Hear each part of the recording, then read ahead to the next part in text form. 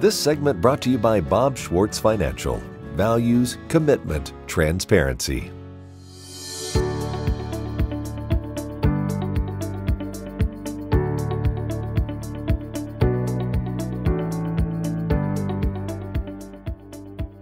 E.G. Taves joining you on the program today, and our guest is Amy Shum. She's the owner and operator of Farmer and Florist in Home, Kansas. She is growing her own flowers, something that is pretty rare in the state of Kansas. Now, we've talked about a lot of things, but one of the things that would send me over the edge is the weather in Kansas as far as any agriculture. Something that you've really had to struggle with as far as what grows, what's blown away, different things like that? Yes, so it's definitely never in my hands. It's always in Mother Nature's hands, for sure. Yeah, as a farmer, you just kind of have to roll with the punches and do what you can. And I mean, we have the tunnels for that reason. You know, it protects it from excessive wind and temperature swings, and it helps us, you know, kind of do season extensions and all of those things. So yeah, that's why we definitely grow in tunnels if we can, and we definitely put our most expensive crops in the tunnels just to keep them extra protected.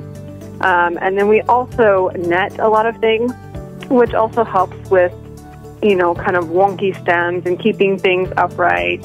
Especially if you've got a big windstorm that comes through. I mean, it could just take out your whole crop, but if you have it netted, there's a much better chance of it, you know, being saved essentially and not breaking.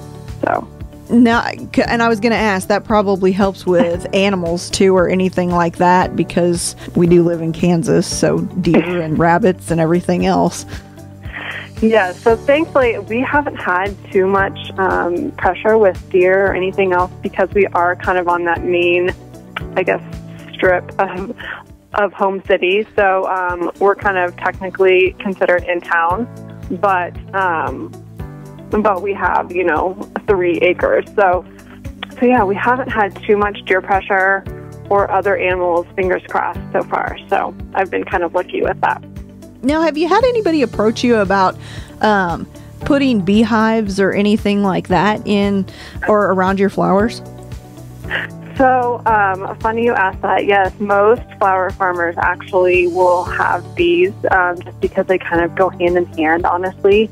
But sadly, my husband is like deathly allergic to bees. So and they get, you know, doing bees and all that, they're heavy. So I just didn't want to take on that task of trying to do it all myself. And so I've just kind of put that aside. So yes, I would love it if someone else could have bees for me. But yes, we've kind of just decided that he doesn't need to carry around an EpiPen all day long. Yeah. But you'd be open to somebody else having bees on your property. Yes. We love honey, so yes, we would totally. I mean, I was asking any other aspects that you have found difficult in this growing process. As a farmer, I mean, it's all a labor of love. Thanks for joining us today. That was our guest, Amy Shum. She's the owner and operator of Farmer and Florist in Home, Kansas, growing flowers for agriculture, which is pretty rare in the state of Kansas.